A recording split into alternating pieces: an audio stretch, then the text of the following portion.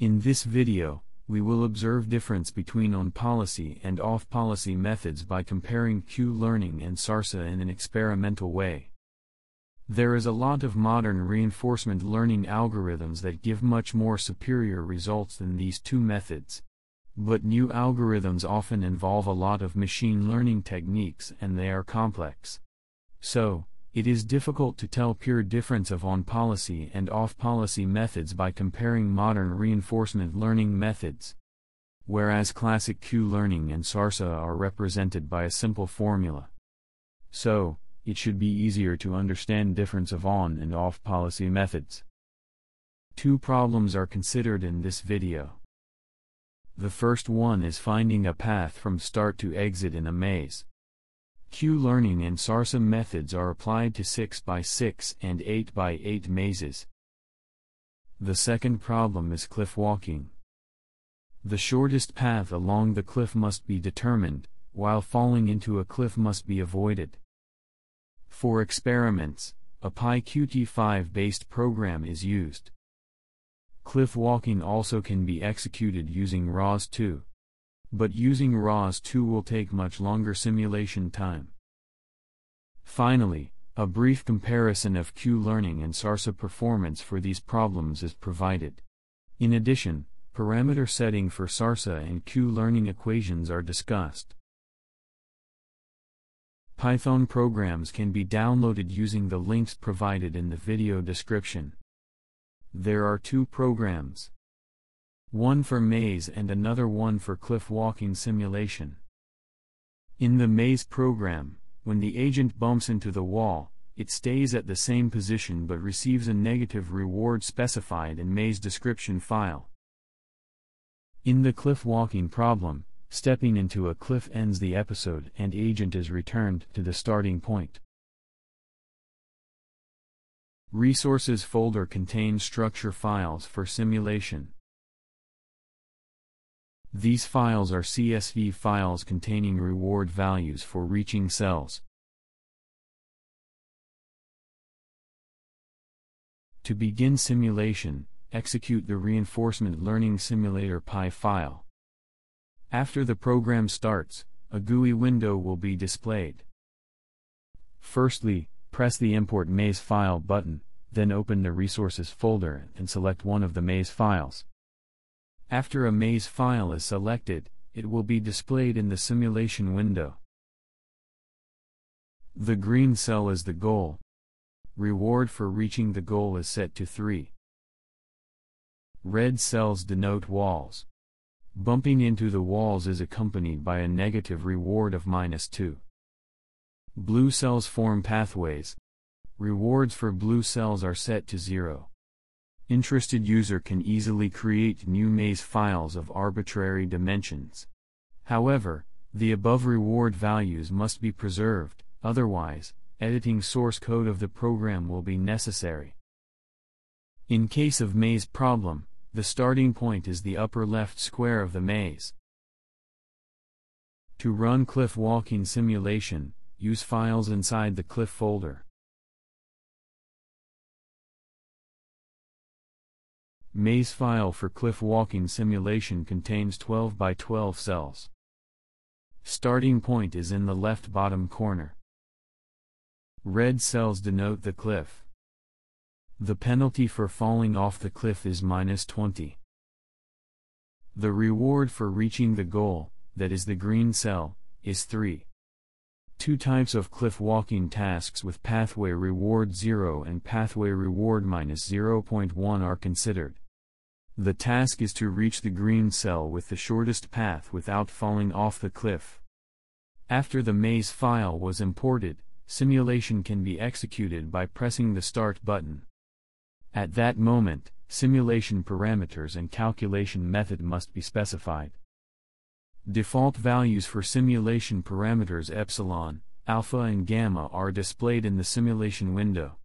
User can change the default values using spin boxes. Calculation method is specified by selecting one of the radio buttons, Q-learning or SARSA. To run the ROS version of Cliff Walk, Please download the QL Sarsa simulation raw zip file and extract it into your home directory. Move the CLIF folder into the Gazebo Models directory.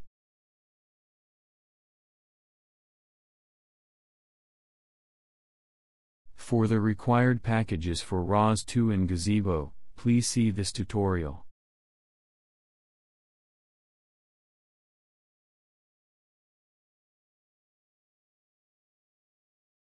To run Gazebo, please execute the ROS2 launch robot Gazebo main launch XML file.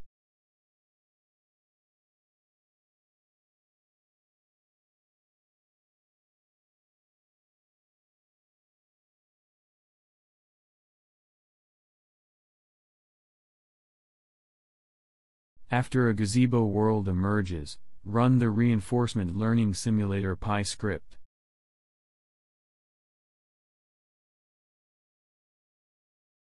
Select one of CLIF files. Change the calculation method radio button to ROS and push the start button. The robot will begin to move. Note that ROS and GUI are working in the same thread, so we cannot operate GUI during Gazebo simulation. Now let's see theoretical difference of Sarsa and Q-learning. There is a lot of literature on the internet describing these two methods, so here we will only review them briefly. Here is an equation of Sarsa. Sarsa chooses the action using the epsilon greedy policy with respect to the action value function.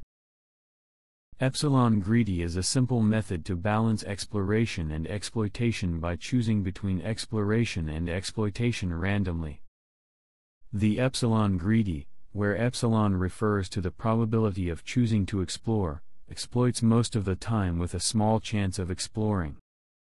Sarsa receives a reward and makes a transition to the next state to make another epsilon greedy action. In other words, the reason that Sarsa is on policy is that it updates its Q values using the Q value of the next state and the current policy's action. It estimates the return for state action pairs assuming the current policy continues to be followed. Here is an equation of Q learning. Q function is updated using two actions. The first is chosen by the epsilon greedy policy. The second action maximizes action value function. In other words, Q-learning estimates total discounted future reward for state action pairs assuming a greedy policy was followed despite the fact that it's not following a greedy policy. Now let's see results of our experiment.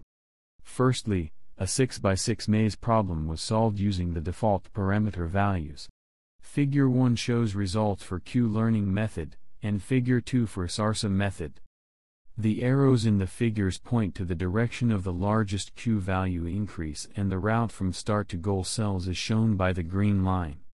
Both methods found the pass from start cell to goal cell successfully and the depicted results are identical. In Figures 3 and 4, number of steps performed to solve a 6x6 maze task are compared. Number of episodes in one run is 100. Results for 13 runs are shown. We can see that Sarsa uses less steps compared to Q-learning. For each run, number of steps is different because with epsilon equal to 0.1, 10% of steps are random and they are different for different runs. In previous simulation, we used a relatively low value of the learning rate equal to 0.2. But what happens if we increase alpha? Would not simulation go faster with larger learning rate? Number of steps used by Q-learning is depicted in Figure 5. As we can see, number of required steps did not decrease. It even increased in several cases. Regarding Sarsa, it fails to find pass from start to goal. Two examples of the failure are shown in Figure 6. From these results we can see that too big learning rate does not necessarily increase learning speed, and in some cases, it even may cause negative effect on learning results. Now, We will compare how Q-learning and SARSA behave in solving the cliff walking task. Firstly, a cliff walking task with pathway cell reward 0 is considered. For the cliff walking task, we use 300 episodes per run. Simulation results are depicted in figures 7 and 8. Neither Q-learning nor SARSA succeeded in determining the shortest path from start to goal cells, although Q-learning path is closer to shortest. Note that since pathway cell reward is 0, the final reward does not depend on path length. Next, Q-learning and SARSA methods are tried for a maze with small negative pathway rewards of -0.1 and a default set of simulation parameters. Simulation results are depicted in figures 9 and 10. Now, to obtain the maximum reward, the shortest path from start to goal must be determined. Q-learning succeeded in determining the shortest path while the path calculated by SARSA is not the shortest. From this result we can conclude that in case of this problem, SARSA could be more practical. Because SARSA considers possibility that agent may take random action and fall from the cliff, SARSA avoids going along the edge of the cliff. Next, we performed the cliff task simulation with epsilon equal to 0. As shown in figures 11 and 12, both Q-learning and SARSA succeeded in obtaining the shortest path from start to goal cells. Number of steps employed for solving the cliff walking task is compared in figure 13.